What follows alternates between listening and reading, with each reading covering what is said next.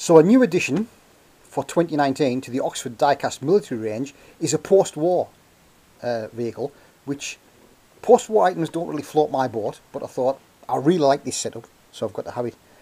What it is this nicely attractively boxed set of the Royal Air Force Bristol Bloodhound guided missile with launching ramp, launching trolley and RAF Land Rover in 1/76 scale. The Bristol Bloodhound surface-to-air guided missile was an RAF weapon introduced in about 1958, and it was never a British Army weapon. It was only used by the UK forces, by the RAF, for protection of the UK and the protection of airfields as part of the Lightning defence system. That is to say, the main aircraft of the period was the Lightning fighter jet, and if the UK came under threat, if the airfields came under threat from Russian bombers, the Lightning jets would be sent in to intercept them.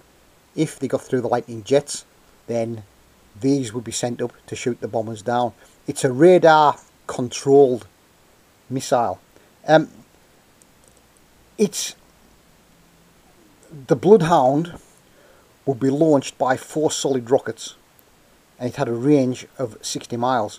After it was launched, the rockets fell away from the body and the main propulsion rocket took over and hit its target.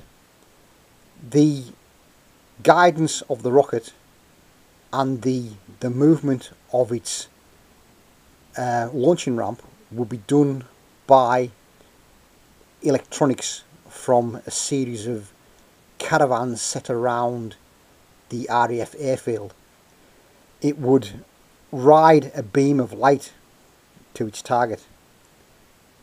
The radar would shine a light on the target, and the missile would ride that beam of light till it hit its target.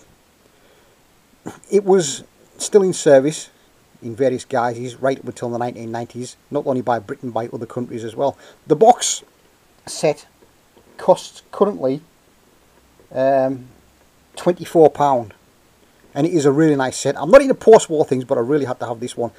The only other set that was available, Corgi Toys did a similar range in 1/43 scale in the 60s, and you may or may not remember the old Airfix kit in 1/72 scale. They did the same thing in 1/72 scale, so it is available as a kit, and it is available as an old did I say Corgi toy model. But this is the incarnation by Oxford Diecast in 1/76 scale. So it's all bubble sealed in its box. You have a kind of computer graphic illustration of the setup on the side, all the way around, and on the back. It's code 76 SET65 Bloodhound missile set.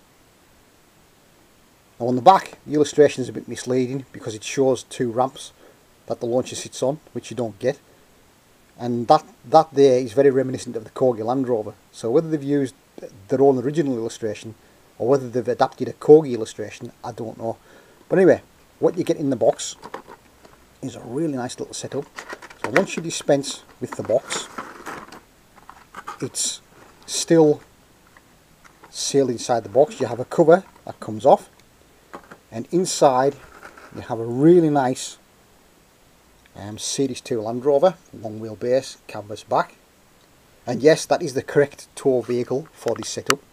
At the same time, when the RAF had this, the British Army had a more elaborate Thunderbird or Honest John missile system.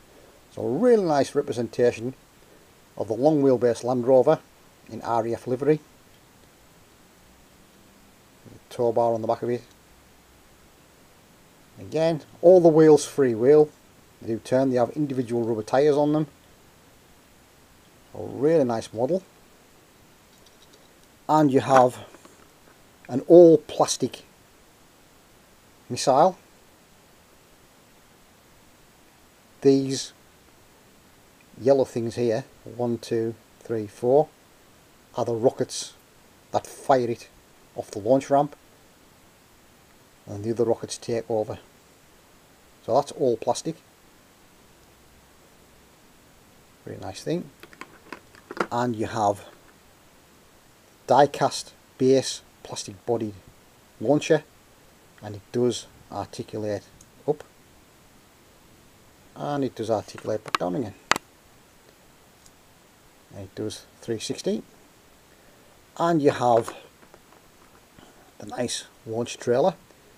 In the box, the tow bar is turned around under it for storage, so you turn it back around, you have the tow bar, you have the really nice little wheels, and the launch ramp does go backwards and forwards. It has a winding handle here which doesn't do anything on this particular model, but on the Airfix kit version, when you turn that, it lifts that up and down.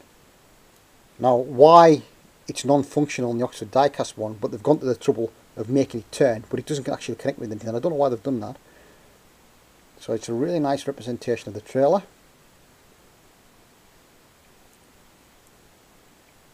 And you may wonder why the wheels are set so far back with the gap between them. Well, that's going to be apparent in a minute.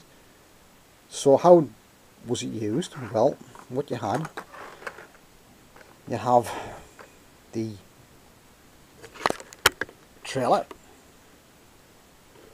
and the missile fixes onto the trailer. You have two recesses here and a bracket there. The nose goes in the bracket and the wings go on these recesses, so it kind of goes like that. Now you'll notice there is quite a big overhang at the back of the vehicle, and the gap between the wheels, well, this is going to be apparent. So it hooks up to the Land Rover. The Land Rover drags it to the already sighted launch pad, and then what happens is the launch pad is fixed in a place, already sighted, so the trailer has to manoeuvre to the launch pad. So what happens is the Land Rover reverses it up to the launch pad, and you see where the gap between the wheels become apparent. It goes between the gap in the wheels, and then when it's sufficiently at a distance, the winch winches it onto the launch pad. So in real life that would be winched backwards onto its launch pad. Then the trailer will be pulled away, and then the radar system would take over. The radar would control the 360-degree movement and the up and down and the firing mechanism.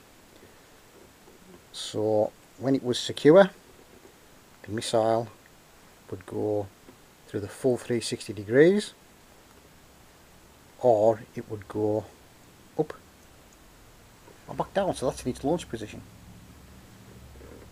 So again, really nice little model in 1/72. There's a lot of detail for that 1/76 scale line. Really is nice.